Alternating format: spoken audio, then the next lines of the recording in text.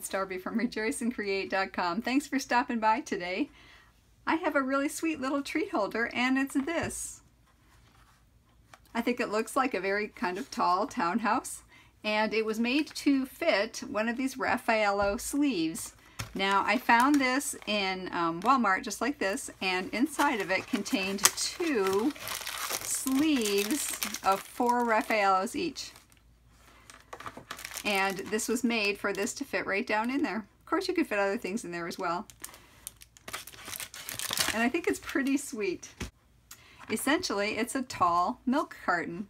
And the compartment part of it is, let's see, 6.5 inches tall by 1.5 inches across and 1 1/4 inch deep.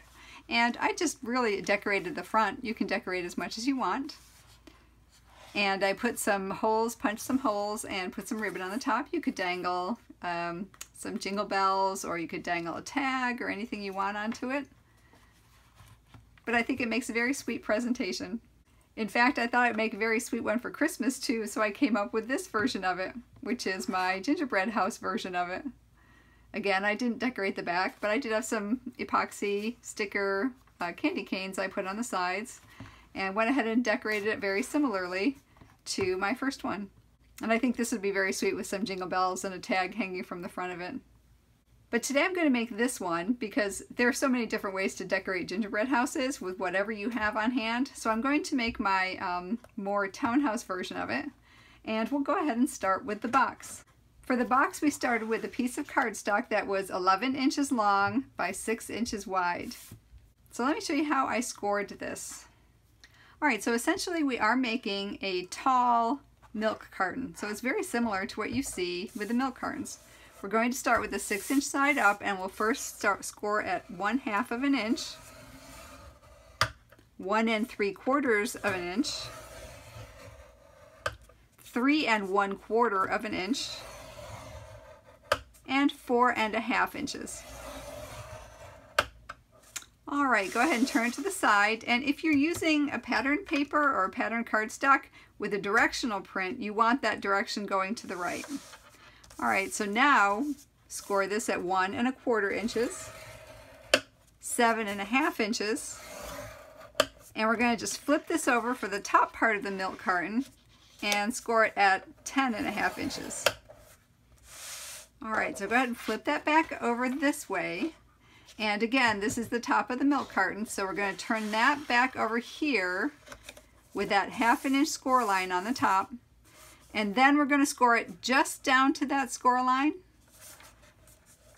at 1 1/8 of an inch, just down to that score line, and 3 7/8 of an inch, just down to that score line. And that's going to help us do some hand scores now to make that triangle top of our milk carton. All right, so let me put that down. Keep your scoring tool and go ahead and get a ruler. And as you can, if you can see, hopefully, that this is that partial score line right here. And what we're going to do is we're going to score right from where that meets that 1/2 inch score line down to this corner and down to this corner in that same rectangle. So from that center to both bottom corners to make a triangle.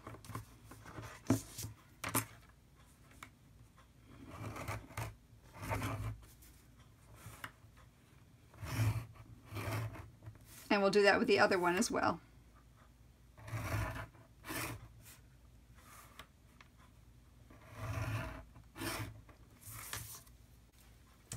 All right, so now can you see that? There's the 2 triangles, and those are the sides of the top of the milk carton box. That's what we'll fold it into a triangle. We'll go ahead and fold and burnish them now.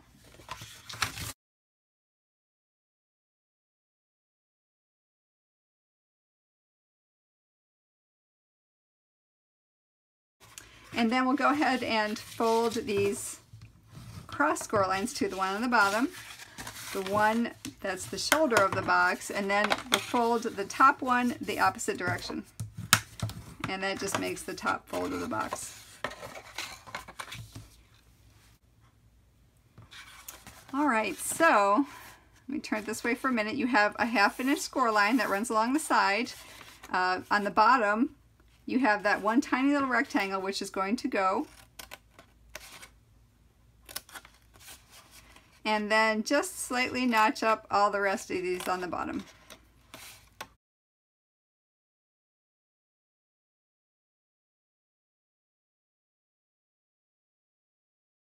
Alright, so this 1/2 inch score line down the side is our glue tab, so just go ahead and put some strong adhesive down there.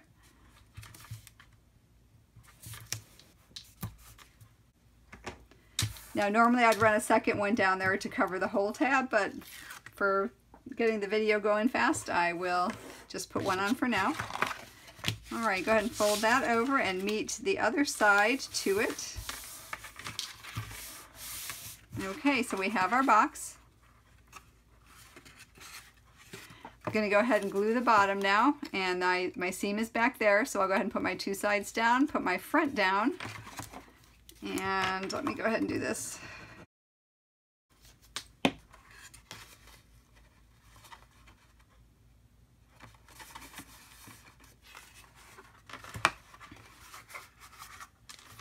Alright, and now we can just go ahead and pinch our top in on both sides, and that will fold right along our score lines. And that makes our little, I guess, townhouse is what I'm calling it, perhaps a little brownstone. Alright, so the last thing I'm going to do is I'm going to punch a hole, and I'm just going to go ahead and make a little mark on both sides so I know where I want to punch, just to make it even. And I'll take a 1/8 inch hole punch, and I'm going to line mine up, and I'm going to punch these all at one time, and it's going through quite a few layers because I'm going right through the center of where all those fold. And as you can see, that takes an awful lot of strength to get through, and if you can't do that, that's okay. Just go ahead and fold that front part open so you only have 2 layers and pinch it that way, and then go ahead and fold it back and line the punch back up in there and punch through your other 2 layers. Okay, so we got that done. Alright, so let me go ahead and decorate this, and how I decorated these was I used a 1-inch strip of paper that I had left over from my other projects, and it was 1 inch by 6 inches long, but what I did was I cut a 2-inch section for my door, and then I cut a 3/4 and 3/4 and 3/4 sections for my windows. So these are 1 inch by 3/4 of an inch, and this is 1 inch by 2 inches. Alright, so for my door, what I did to get round the top on this one is I actually fed it into a 1 1/4 inch punch. I lined it parallel up to the sides, and I just punched it, and it gave me a nice rounded top. And then what I did is I just took a Sharpie marker or a black pen, and I just drew lines around it and then a cross section in there. And I took a marker and just made what looked like curtains inside the windows. And then I glued one of my windows on. So you can see it's a patterned paper strip that I did. I glued one of my windows on the front door.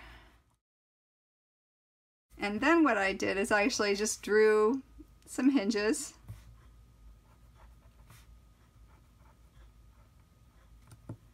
And a doorknob. And you can use enamel dots or anything else you have for this as well. I just thought it was so easy just to go ahead and draw it on there. But before I put my door on, I actually put kind of what looked like some bushes or grass around there. And what I did is I took another 1-inch strip from another project I have, which kind of had a green glitter design on it, and I just pinched it around the box.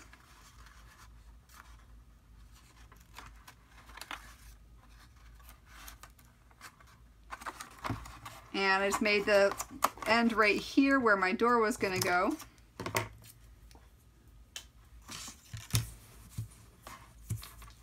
And then I just glued that in place. Then I took my door and I put it up on some foam tape.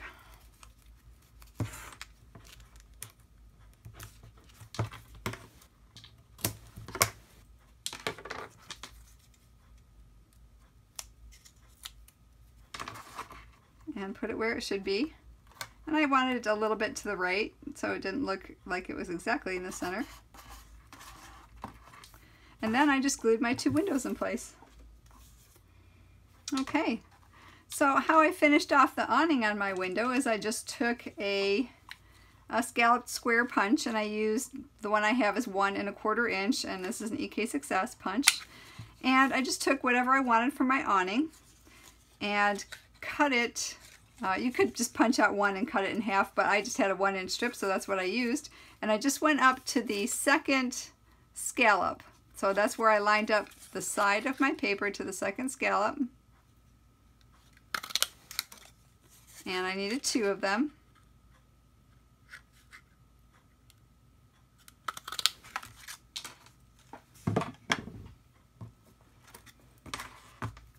And then what I did is I liked the 3 scallops in the middle. So what I did was just went a little bit wider from my scallops, and I just cut an angle into as wide as my window was. So right there, so right here and here, I kind of ended it on the top, but I made it a little bit wider on the bottom so it would cover the whole top of the window.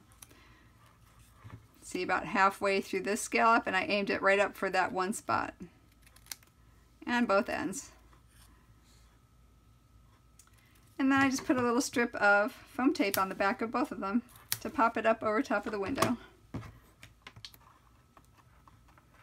And I thought they looked like very sweet little windows. Now, to finish off the windows, all I did was took a little bluebird, and this comes from the Stampin' Up! Tree Builder punch. It went with the Sprinkles of Life stamp set, and it has this adorable little bird.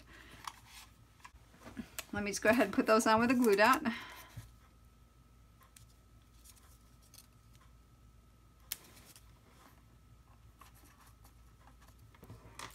And I want to put them facing each other because they're having a conversation.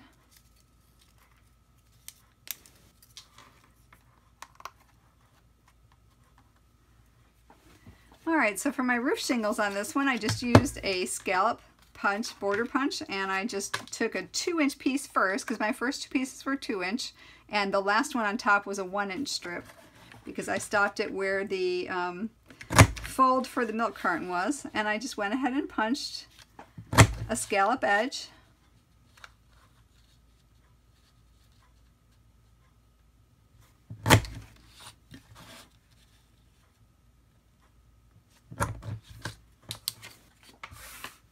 I'll save that for my next one. And then I just ran some tape across it. But I left the scallop edge open because I wanted to fold the edges up a bit and make it look like the edges were curling up. And I just went ahead and put it on my roof, and the first set of scallops I put right over my shoulders of the box, that 7.5-inch score line, and just lined it up the way I wanted it to. Okay, then I turned it over and I just cut this side off. Okay, so I moved it up and I tried to make it parallel, and I offset my scallops a little. And again, I cut the one side off here.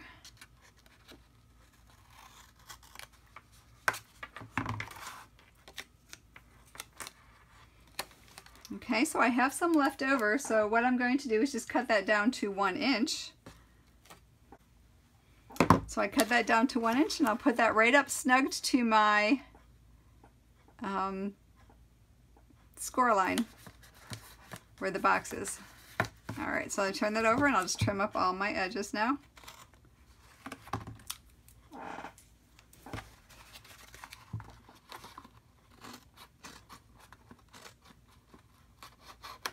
Oops.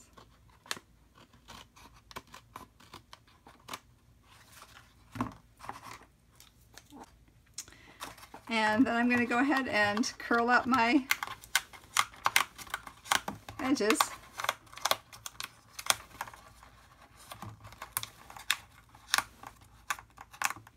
Alright, so I'm going to go ahead and use some ribbon. This happens to be 1/8 inch old olive. But let me go ahead and put my Raffaello in there.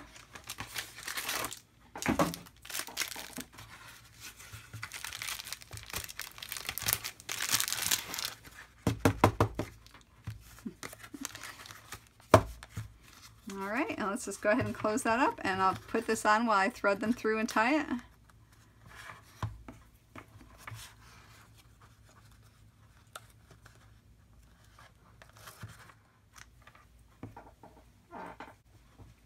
And there's my little townhouse treat holder.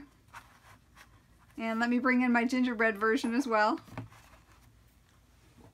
I think they turned out very sweet, and it's a very whimsical look to give a Raffaello sleeve of 4 Raffaellos with.